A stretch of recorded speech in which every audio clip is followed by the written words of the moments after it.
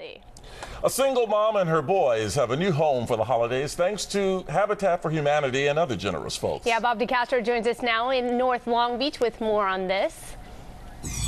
It really has been a housewarming party here at the Cordova home, and let me show you some really, really happy kids here, guys. Look over here.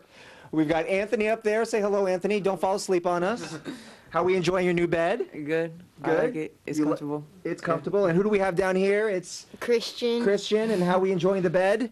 Good. You know what this means, right? You get brand new sheets, brand new bed. You know what it means? We gotta make it. You gotta make it. That's right.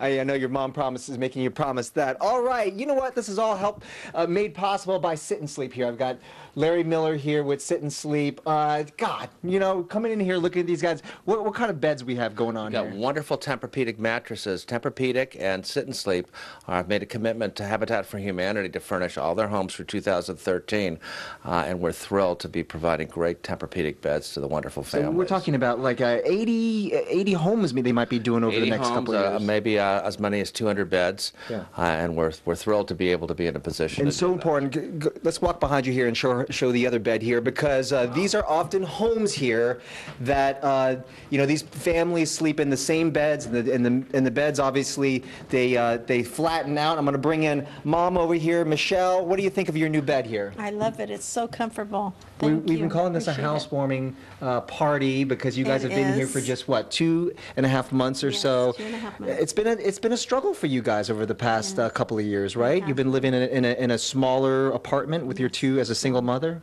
Very small and pretty radical neighborhood. So we're grateful to be here in Long Beach. All right, and really quickly, we're going to come in here as we come into the other part of the home, the dining room. Go ahead. You don't have to leave. All the folks from Habitat and from Sit and Sleep here, but this is where it's all going to happen this Thanksgiving, right? Yes, we're having Thanksgiving at my house this year, which is going to be a first, and everything's ready. People are coming, and we're going to be just blessed to be together. All right, it's all ready, right? The menu's done. All right, thank you to Habitat for Humanity, Sit and Sleep, and again, Habitat for Humanity, they always need the help. Donate your time, donate your money if you can.